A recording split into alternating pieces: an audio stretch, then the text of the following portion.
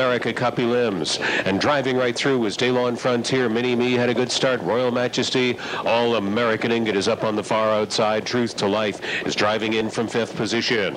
Moving along the inside was Umbro Wave, 3rd to last. He's just ahead of Dream Fair Vogel, and Red River Hanover was last away on the outside. All American Ingot parks to the first turn at the flank of Daylon Frontier. Royal Majesty, Mini Me is on the outside. The opening quarter was battled out through a steady rain in 26 and 4. Campbell made the front with All American Ingot into the Woodbine backstretch. Daylon Frontier hugs that pocket tight from second. Mini Me is still out there almost all the way to the half. Royal Majesty by 2 more lengths back in 4th. Red River Hanover is making his move. He's 5th on the outside and driving hard. Then Truth to Life, Umbro Wave, and Dream Fair Vogel trailed Mini Me, the new leader, over All American Ingot. Caught to the outside, Red River Hanover in 55 and 1. All American Ingot is off stride. Mini Me is all alone on the lead. Now stalking in. Here comes Red River Hanover. Daylon Frontier along the inside. Truth to Life is up into the top 4. Royal Majesty outside 5th. Then it's back to Dream Fair Vogel, Umbro Wave,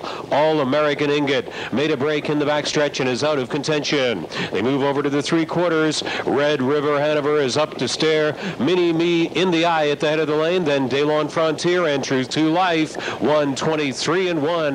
3/4 time. Red River Hanover, Mini Me have had a long battle. They enter the final 8th of the mile. Red River Hanover hits the front for Luke Ouellette, and he's not urging at all. That's Red River Hanover in the first Pepsi North America Cup Elimination. Red River Hanover driving off. Impressive winner. Mini Me stays for second. May have been close, though. Royal Majesty right there. Then Daylon Frontier. Red River Hanover, 1:51 and 3. Place photo in the 4th race.